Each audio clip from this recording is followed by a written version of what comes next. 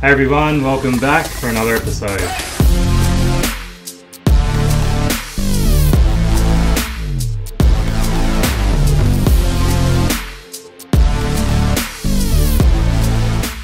Welcome back for another episode. If you've watched some of my videos before, thanks very much for tuning in again. If you haven't seen me before, my name's Kurt. I'm a really keen Spearo based here in Mackay. I document all my spearing trips. Mackay's got some amazing diving on the coast, on the headlands, out at the reef, the islands. We've got islands everywhere out there. We've got so many cool spots to dive, and I really enjoy bringing the underwater world up, putting it on the telly so everyone can check it out. Alright, so it's about 4,000 degrees in the shed today, so I'm going to keep this intro pretty short, pretty sweet. So this particular trip was diving out of my recently rebuilt Haynes Hunter.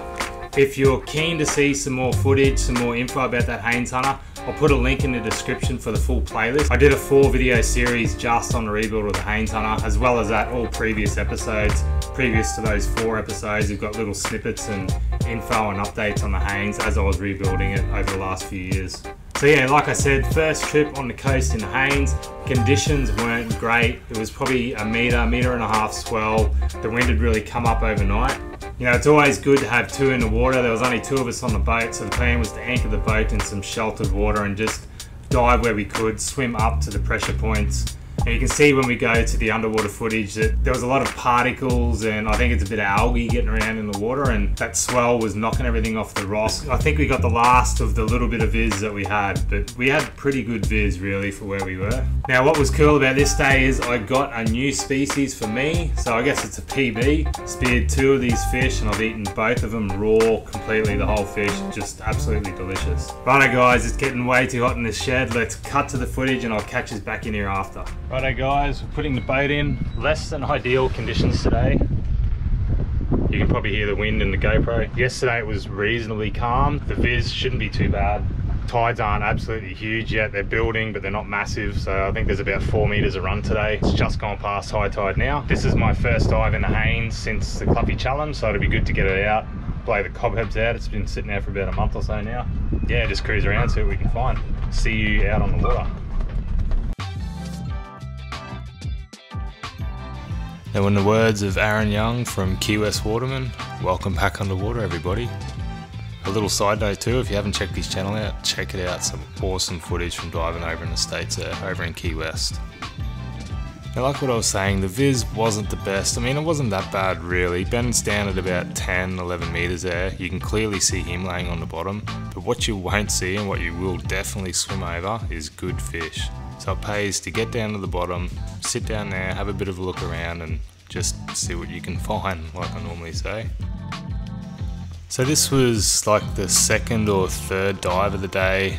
Headed down, I saw this bit of an undercut on the side of this little bommy here. Thought maybe there's a chance of a crayfish in there. There was nothing in there. Looked around to my left and spotted this guy. Now this is a very typical size coral trout for the coast here in Mackay. It measured around that 48-50 centimetre mark, and with the visibility like what it was on this day, you're never going to see that fish swimming from the surface. You need to get down there and have a good look around.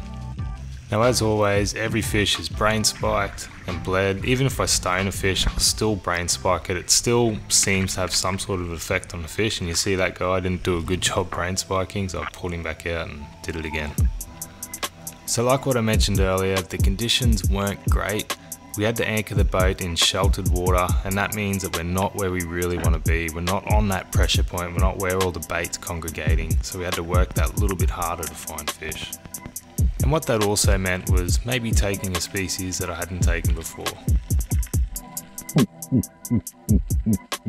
So you can hear me doing a little bit of grunting there. Now a few species that love that grunting, or a lot of species love that grunting or any sort of subtle noise like that. Definitely pelagic fish, so you will see trevally, queenfish, mackerel, stuff like that come into that sort of grunting. Tuskies love it. These guys love it, these painted sweetlip. They're a sucker for it. They'll come in for a bit of a look. And pretty well did this for just about every dive on this day. Lay down on the bottom, bit of grunting, bit of scratching. You can't sort of hear it there, but I'm constantly just scratching with my fingers. And this guy comes in for a look. Now I notice him, and straight up there I see Ben on the surface, and I think I'm gonna have to wait to take this shot. I don't want anything bad to happen out here today. So I'll wait to take that shot, and it's probably lucky that we had that little bit of viz and I could actually see Ben on the surface there, because if it had been a little bit dirtier, I wouldn't have even noticed him. So the fish promptly wraps me around that bommy there. Luckily Ben spotted it all and heads over and puts a second shot in. Now this is definitely by no means a trophy fish, but as I was going to find out, it's going to be a fish that I really enjoy, and I'll definitely take plenty more of them when I see them. Big bathroom mirror. Really? You said before you hadn't shaved. Yeah. Bloody do it in that. Use that. Right. Its colours have all changed, eh? Yeah, it didn't have any yellow when you first got it. Tastes good? I've heard they are.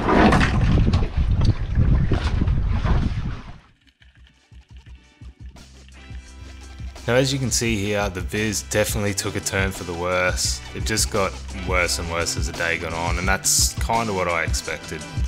See a little black spot tusky cruising around in front of me. Now that was probably a legal fish, but a little bit small for me. Let that guy grow. He'll get way bigger than that. They get massive here on the coast.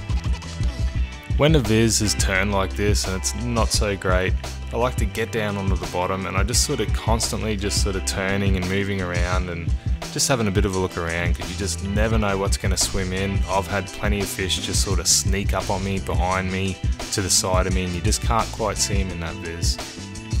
Now you see me there, I've actually bumped the safety on my gun there. It probably happened during that Diamond Trevally fight. Now I managed to get the safety off, which is unusual because normally once you've pulled the trigger with the safety on, you've got to unload those bands to turn it off again. But anyway, I got lucky on this day. So I put a really good shot in on this Grassy Emperor. Grassy Emperor are like a staple fish for the line fishermen here in Mackay. They're plentiful here. You get some really decent ones out in the shipping channel here. This guy was a massive, well legal, and a nice little esky topper. So another trip in the Haines ticked off on the coast. So what I'm going to do now is I'll rip this Diamond Trevally out. It's not something I've ever speared, and it's not something that I see many people spear. I'll pull it out and I'll give you a bit of a better look at it.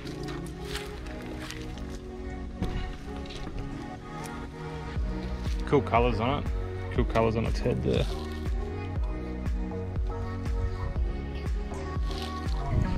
I think it was about 90 something centimetres long, something like that, to the fork. The trout was about 40, 48 centimetres, something like that. Yeah, not a massive trout, but still great eating trout, especially here on the coast. And to round it off, little Grassy. I was just finalising the editing of this video and I realised I haven't got any footage at all of the flesh of the Diamond Trevally. So there it is. I got to try and eat it before the flies eat it.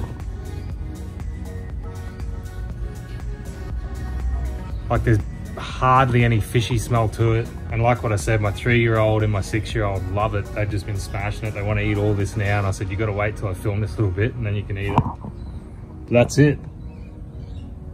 So if you do happen to see a Trevally when you're diving or even fishing, keep it, fillet it, sashimi, man. It's so good, so good. All right, I'm gonna tuck into this. Thanks so much for watching, guys. Now a big takeaway from this episode for me was to always make sure that I've got some Diamond Trevally in the freezer, because that stuff is absolutely delicious. So good. If you're not already subscribed, click that little subscribe button and I'll catch us on the next episode. Cheers. What's new on it? On the very back, down the bottom. Okay, let's see what's on the back. Anything new? That's new, and that's new. Very well to keep him up. So, look at this. Check out that motor. Got that thing and everything.